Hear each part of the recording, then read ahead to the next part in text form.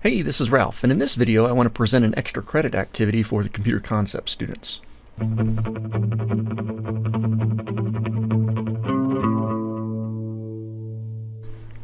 Okay, so my challenge for you is to create an amortization schedule Excel worksheet like the one that I've got here as an example. So although you don't have a starting file, you can see a bit about it. So for instance, there are some basic payment loan calculator information over here in the top left corner. Beneath that we get some summary data, and the real stuff is over here with the amortization table or amortization schedule, and this is where it starts to get a little bit trickier.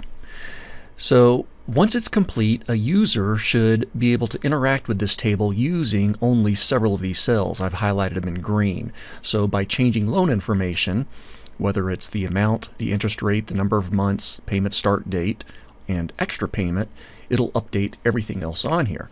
Let's go ahead and run through a scenario. So I'm going to change the loan to $50,000.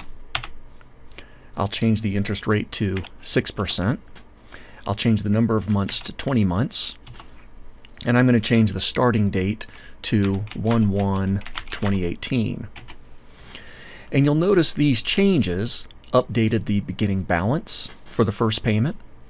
The interest rate was properly calculated using the interest rate over here. The number of months show 20 payments, 20 months, and of course all those dates are on there. I can also put in an extra payment. I'll put in an extra payment of $500. That extra payment will populate into the extra payment column.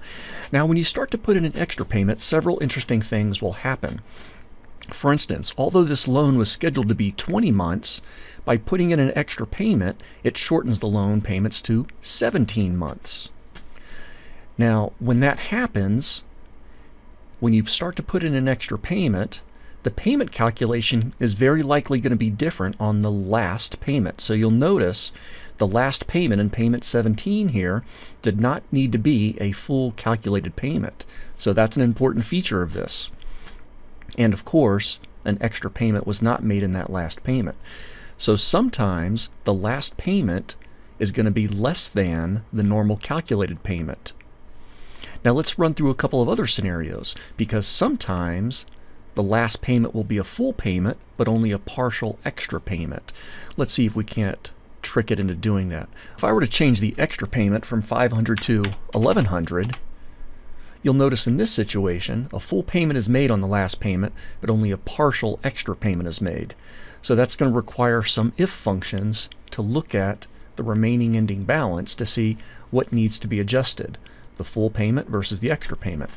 And let's go with a couple of rules.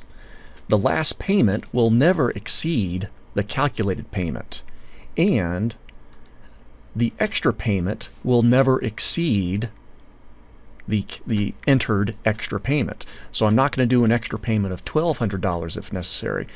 If I need more extra payment, then that just means it has to go to a new row. So it gets a little bit tricky with the if functions, but you'll notice everything zeroes out.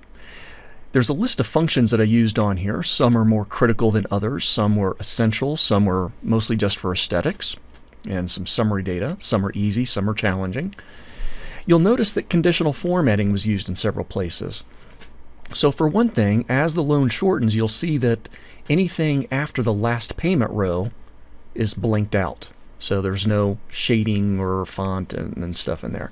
So we want to do that kind of thing. So if this was a 15-month loan, of course with an extra payment it pays off in 12, it stops after that 12th row, after everything zeroes out. You're also going to notice that the current month row, the current payment row, is highlighted a different color than everything else, which means I have to look at those dates. You'll see this happen if I were to change the starting date from 6/6/2018. There we go. November of 2018, that row is still highlighted because I'm filming this or recording this on November of 2018. So the current month row is always highlighted. And that kind of summarizes what you're going to be creating here if you choose to tackle this.